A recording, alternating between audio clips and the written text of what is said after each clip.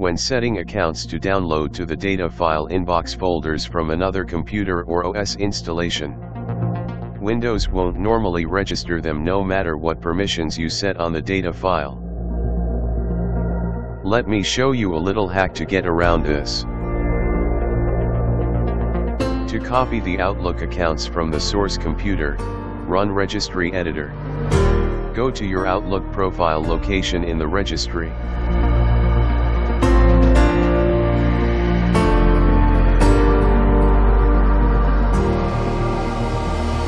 This particular location is for an Outlook 365 profile. Right-click and export your Outlook profile.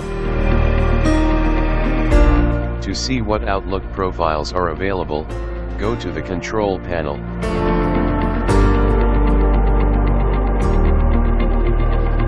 If you have Outlook 2010, the profile location in the registry is different.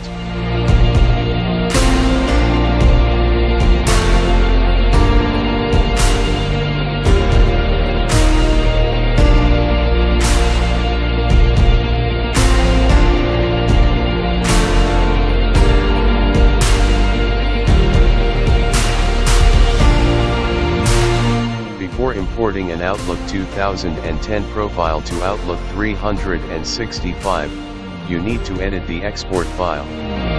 Replace the old registry location to the new Outlook 365 location.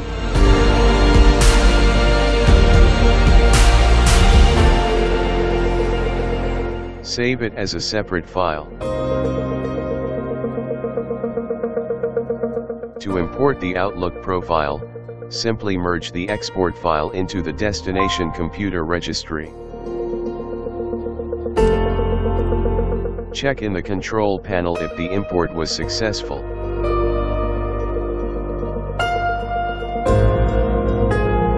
From here, we can update the Outlook data files to the network location of the source computer data files.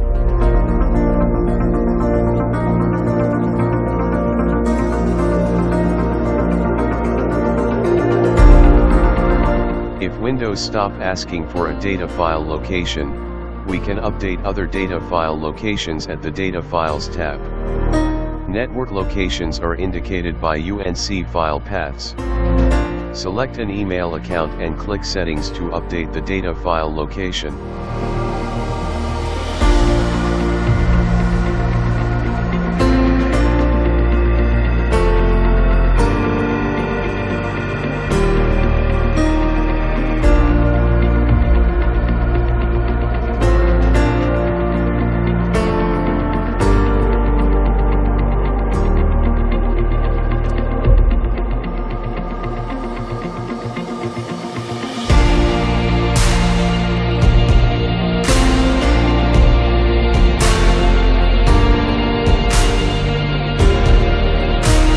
Once done updating, go to the Email tab.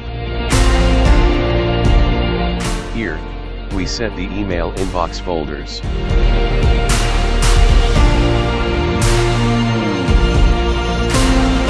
You'll notice that it won't register since the data file is from another computer. To get around that, I will copy all the network data files to the local computer.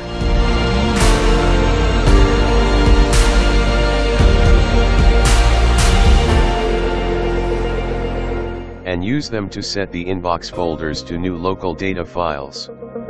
To trick Outlook to point to network data file inbox locations like what I've done here, I'm simply using the copied data files for file naming purposes. We have to add and create temporary data file for each inbox destination, which Outlook readily accepts. The trick is to remove it from the data files list afterwards, which causes Outlook to point to the previously set network inbox. To successfully do this on the other accounts, you must click the close button first and repeat the process.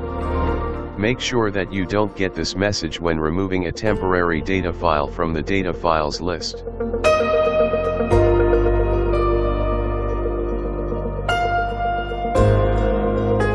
This should be the message that you get in order for it to work. You may now delete your local copy of data files. Put in all your account passwords. They were not included during import.